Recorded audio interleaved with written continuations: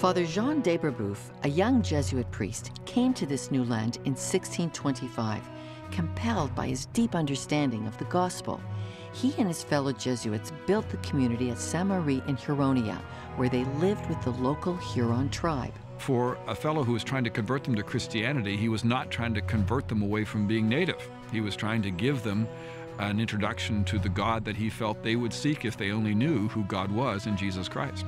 I think in one of his writings, he mentioned something about you must see these people as being ransomed by the blood of the Son of God, and therefore you must be prepared to suffer with them and even die for them if you have to.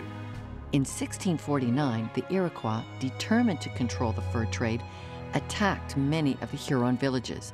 Eventually, de Brebeuf was captured, tortured, and martyred for his faith.